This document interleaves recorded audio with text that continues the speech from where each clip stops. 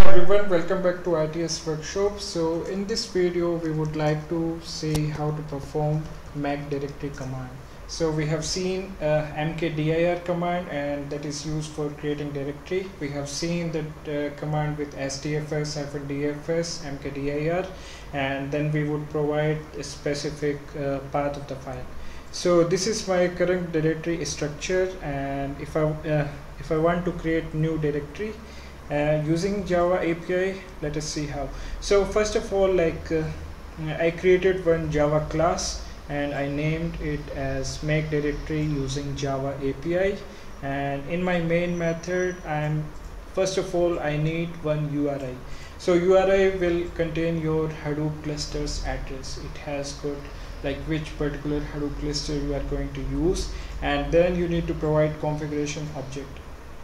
So we have URI, we have configuration object. Configuration object goes back to the core site.xml file which we have seen during installation time. So those core site.xml file and other configuration file, they has got all the configuration properties. So this configuration object encapsulates all those properties, and now using both URI string and configuration, we are getting a file system instance. So FileSystem.get method is the one which gives us file system instance, and this file system has got all the required methods. So if I say FileSystem fs.mkdir, now you can see there are three overloaded version of mkdir. You just supply path, and file permission, and then you can provide file system, particular path directory, and permission. So I would like to go with the simple one.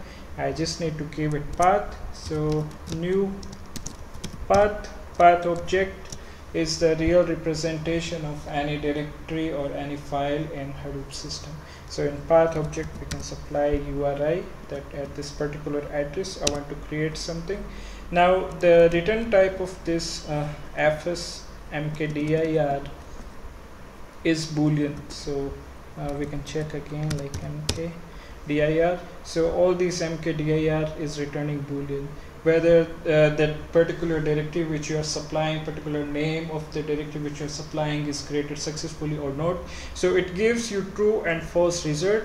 So I would just like to store in one boolean variable, and we can print it out whether it was created or not.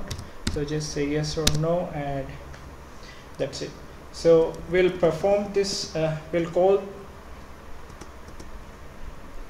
this method fs.mkdir, and if it is created then we would just like to print out it. So sys out, and then you can give status of given directory is, and then you can give this yes or no.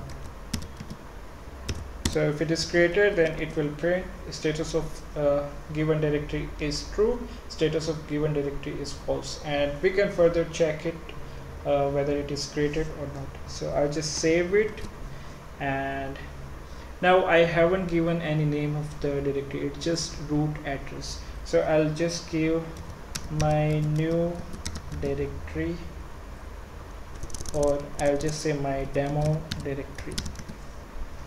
So my demo directory should be created at this particular path. So in under root directory, my demo directory should be created. So I just save it and right click and run as Java application.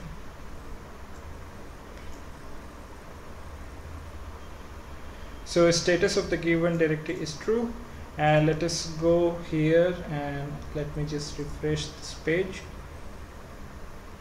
So you can see my demo directory is created, and we just created this directory.